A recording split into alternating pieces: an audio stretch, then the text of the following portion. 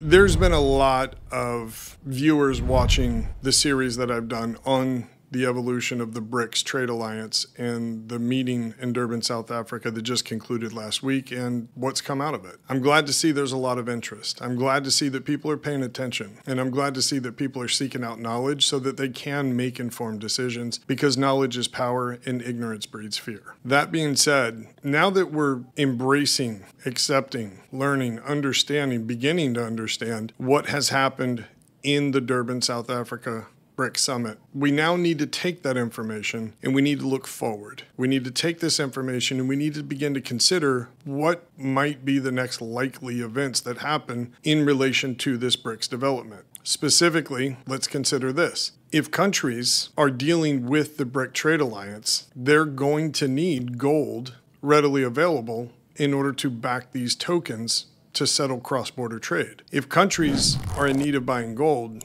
kind of to state the obvious here, they're not going to be buying the gold and silver at a volume that you, an individual investor, would be buying to protect your portfolio. They're going to be buying at a nation level volume, if you will. A central bank is not going to buy 1,000 ounces of silver. They're just not. They're going to buy pallets. They're going to buy metric tons. They're going to be doing large scale purchases. So if in fact we know that some countries, let's call it a dozen, okay?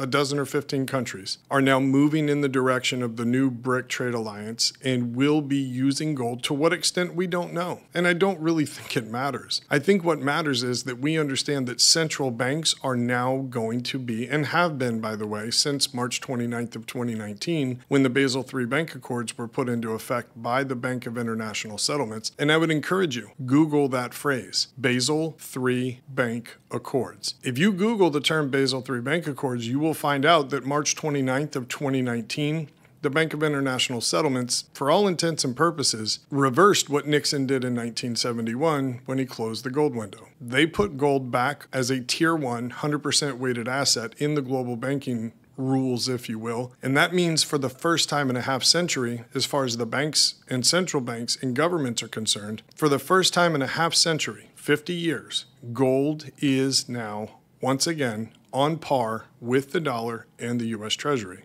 Think about that for a second. If you're a bank, and for the last 50 years, the only two tier 1 assets you could hold were U.S. dollars and U.S. Treasuries, and now you can hold gold as a tier 100% weighted asset, it stands to reason that banks are going to move towards gold. Why? One, they're not dollars and they're not treasuries. But two, the dollar nor the treasury have any ability or potential to rise in any meaningful way. Gold, however, certainly does. Now, why do I make that distinction? Because when the housing crash happened, let's not forget the Federal Reserve invented a new thing called quantitative easing. They printed trillions, tens of trillions of dollars of new money and pumped it into the U.S. banks to help their liquidity crisis. Let's say it that way. Trillions of dollars created out of thin air and injected into the economy in under 2 years. This is a very distorting reality. This is increasing the money supply radically in a very short period of time and distorting the value of everything. And within the next 2 years, silver went up 500% in value. What do you think the impact would be of central banks buying? This, in my opinion, seems like an absolute no-brainer to get out in front of. What do you think the wave of central bank buying will create as far as an upside potential? In my opinion, silver and gold, for that matter, make perfect sense in the reality that we're going into, just as a wealth preservation tool. But if we also understand that large players, central bank-sized players, are going to be now participating in this market, that's going to bring demand to this market that you have never known in your lifetime of investing as it relates to precious metals, I would argue. There were periods in the late 70s, early 80s, there was the Hunt Brother period. There's been different periods of increased demand for precious metals, but there's never been central bank players coming into the market. It's something to consider. Also something to consider is this. You might be dismissive of this. You might say, well, there's only a dozen or 15 countries in this new BRICS alliance. We don't even know if it's going to get off the ground. We don't know if this will last, if it'll work. I don't think that's the point. I don't think that's the point at all. And let's not just think about the dozen or 15 countries we're talking about in the BRICS Trade Alliance. Let's consider those countries that are still loyal to the US dollar system, but also geographically are dependent upon BRICS nations for some of their trade. These countries too will be forced to buy more precious metals. Think about it. It's not just the dozen or 15 countries. It's going to be dozens upon dozens of countries. Then there's going to be the countries that realize the very thing I'm trying to explain in this video, that, hey, if central banks are coming into this market, that's a large player. Those are large purchases that we can foreshadow that are coming. We might want to get ahead of this. Then we start to get into the industrial users of silver. The Sonys, the LGs, the Toshibas, the technology companies that make DVD players or washing machines or dishwashers or laptops or cell phones. In case you haven't noticed, everything in this world is becoming digital. Everything in this world is becoming high tech. Think about it. There's a lot of silver that's going to need to be purchased, not to mention all of these green agendas that are going through. Think about this. The UN's Agenda 2030, right? And zero carbon emissions by 2050. And there's so much I can't even keep track of it anymore. But the thing you must understand is the only way that these countries are going to get to zero net carbon emissions, or whatever the buzz phrases are, is if they reduce their dependency on fossil fuels, which means they must shift to renewable energies. Well, right now, there's two. There's two renewable energy sources out there, arguably, that are sizable. There's solar and there's wind. Both use silver heavily. The solar industry, their usage of silver to make solar panels is inconceivably huge. By itself, inconceivably huge. There is a lot of competition coming into a very finite market. Silver in this case.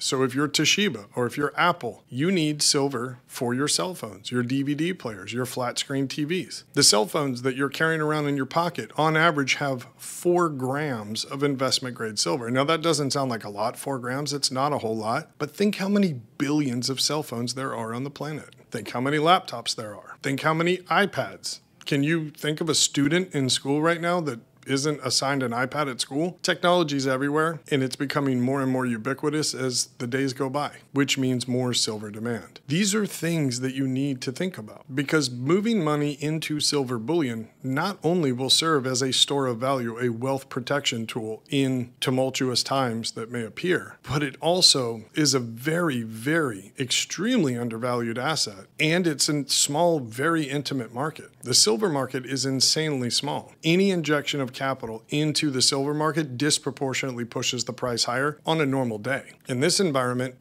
it's anyone's guess. The question is, do you want to be calmly positioned in that asset before it catches people's attention and they come running this direction? I would think, yeah. These are things that we need to start considering. We need to start asking what if. We need to start considering what could happen next. If A happens, then B happens. If B happens, what is C? We have to start asking these questions. If you want to stay calm, if you want to be prudent, and if you want to make stable decisions moving forward, you need to start training your brain to think this way. For far too long, we've been, I would argue, conditioned to be passive. For far too long, we've gone from rugged individualism in this country to, oh, the government will come save us. That's not at all what the Founding Fathers had in mind when they established the constitutional republic. It was about rugged individualism. It was about individual rights. It was about states' rights. And then came the federal government. These are very interesting times. And the people that began to critically examine these times now and start making their best guess at what may come next will be the people that are able to stay calm when the crisis does present itself by simply doing the responsible, prudent thing first. If you like what you see in these videos, subscribe, give it a thumbs up, share it with as many people as you can, and help spread the information. Help me help them. I want to have a conversation with you. I want to help you understand these things. I want to help you begin to consider what the future may hold and help you plan accordingly. And if you want to have that conversation, there's a button below. Click it. You can schedule a time convenient for you, and we can have that conversation. The journey of 1,000 miles begins with that first step. Take that step.